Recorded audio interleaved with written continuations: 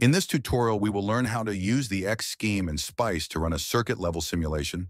I will create a new directory here. Let's name it RC Circuit.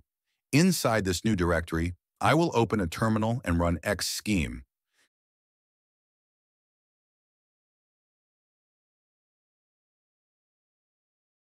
Click on the plus icon to add a new schematic workspace. So let's save as to give it a name. I will name it RC Circuit because I will create an RC circuit now.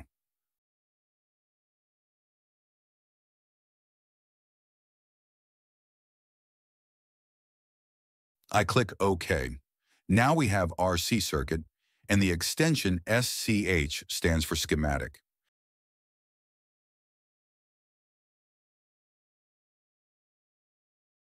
Now I want to add my components.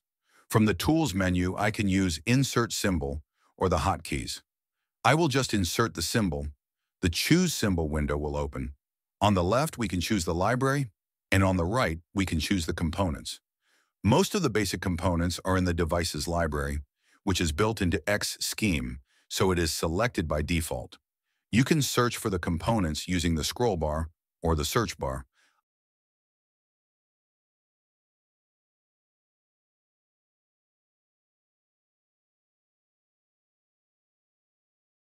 I will write res since I am searching for a resistor. This is my resistor. I can see the symbol. I click OK and can now place my resistor.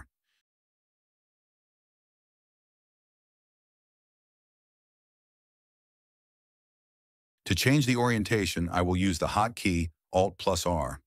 Now I have my resistor. I will repeat the same procedure to add the other components.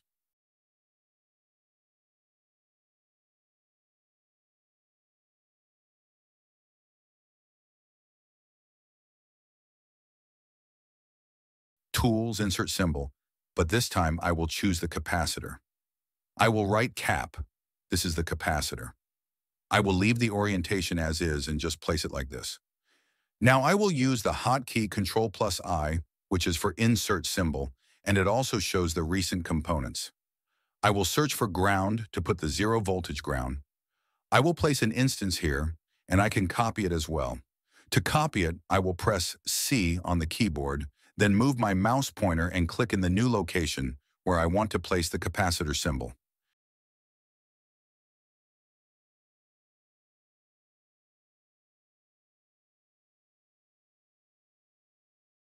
Now we want to add a voltage source. I will click Ctrl+I again and search for V source. This is my voltage source. I click OK. I will place my voltage source and press Escape. Now I want a zoom fit my schematic. On the keyboard, I'll press F. Now I have a zoom fit. I want to add the wires. For the wires, you can use the hotkey W. I will press W on the keyboard. Before pressing W, I will put the mouse pointer in the location where I want the wire to start. I will press W and move the mouse pointer. As you can see here, I have the wire moving. When I click, the wire stops. Now I have my circuit connected. Let's maximize this window. I can zoom in and zoom out using the mouse scroll. I can select all using Ctrl+A, and to move, I can press M on the keyboard and then move my mouse pointer. I can see the circuit moving here, so let's place it here and press F again to do zoom fit. Now I have my circuit ready, but I need to set the properties of each component. To edit the properties, you select the component, right-click, and click Edit Attributes. The attributes are edited in the form of text. It is not a GUI. You need to write the text here. The value, as we can see, is 1 picofarad. I will leave this as is. I will not change it. Instead of right-clicking, I can also use the hotkey Q. If I press Q on the keyboard, I will get the Edit Properties window. We can see here the value is 1 coulomb. I will leave it as is. What I need to change is the voltage source. The voltage source by default is a DC voltage source with a value of 3 volts. What I want to do is to create a pulse. I need to create a square wave. To know the syntax of how to create a pulse, I will go to the Ngspice manual. Here I have the Ngspice manual, and I will search for pulse. This is how to set the voltage and current sources, and this is how to set a pulse. These are the parameters that I need to put, so I will copy this. As you can see here, V1 is the initial, V2 is the pulse, and we have the delay, the rise time, and the fall time. So I will copy this and go back to my schematic.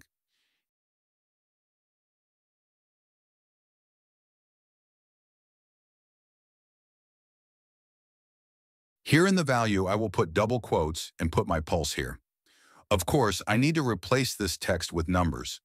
Assume I want to use a pulse from 0 to 1 volt with a delay of 0.5 microsecond, a rise time of 100 picosecond, a fall time of 100 picosecond, a pulse width of 1 nanosecond, for example, and the period set to 2 nanosecond.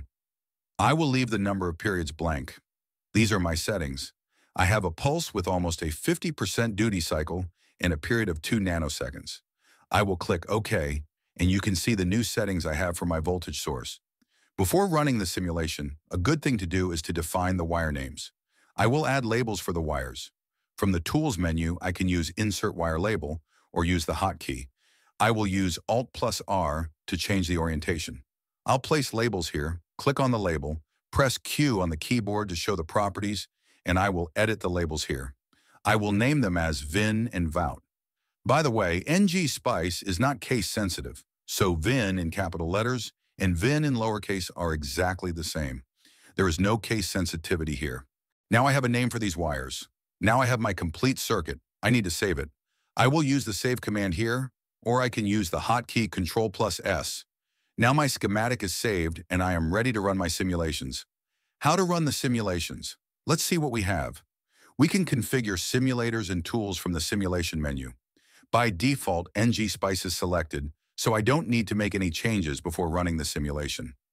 I need to define the simulation command, so I will press Ctrl+I to insert a symbol, but this time I will choose my symbol to be code. In this code, we can write the simulation command.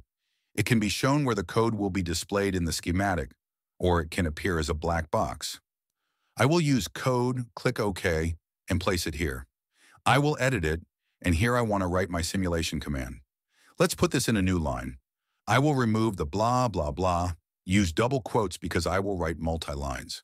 I will run a transient simulation, so I will use the command.tran comma, and here I need to define the step and stop time. Let's assume that my step will be 100 picoseconds, and I want to run for 5 periods. Since my period is 2 nanoseconds, I will define the stop time as 10 nanoseconds. I want to save all my waveforms, so I will use the do save command and save everything.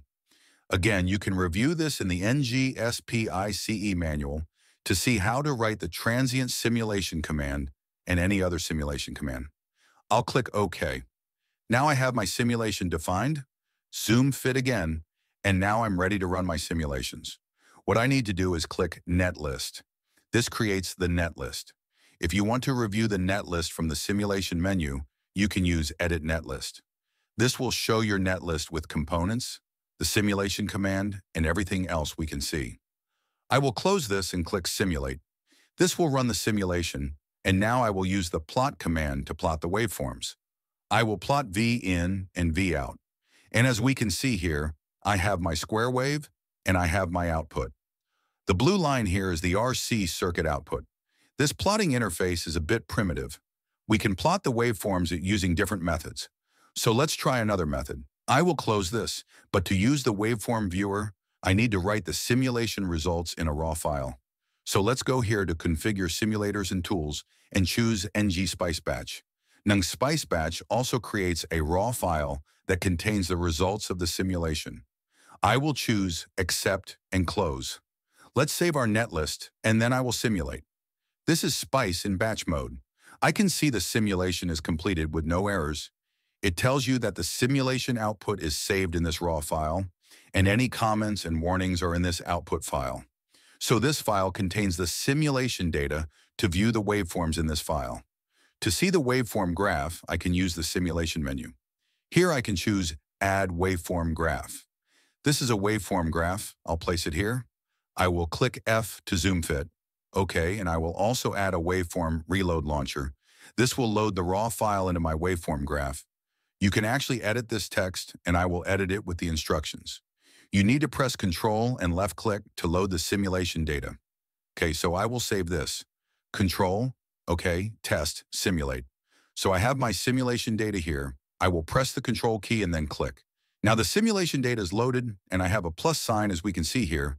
I will double click and I will have my waveforms here. So let's select 5 in, select 5 out, add them here. You can change the colors, so I can change this to be a red color. Click OK, and I need to fit the plot. So I will go here to the x-axis, press F. This will fit the x scale.